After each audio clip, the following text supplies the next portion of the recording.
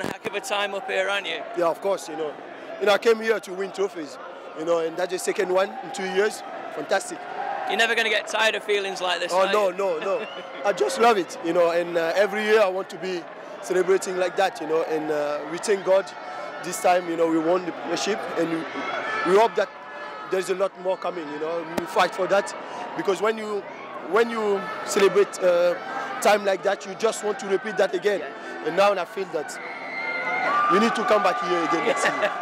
How does this team compare with the Invincibles, Kolo? It's a different story, because City just started a new story, and everybody wasn't sure about what was going to be happen, and now we say that, we came here as a players and we just wanted to win, and a lot of people have been talking about a lot of things, don't want to come back on that, because that's part of life, but our target was to win trophies, and we won it, and we hope we're gonna win more.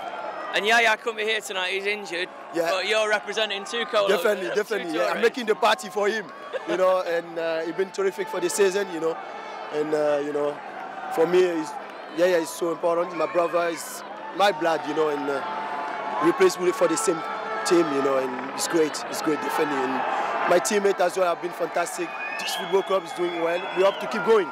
And all the lads reckon that they can't get the Premier League trophy off you, is that right? Definitely, I'm used to it, like I told you, and just want to enjoy the time, because this is the time to enjoy, Exactly, Next season is another story.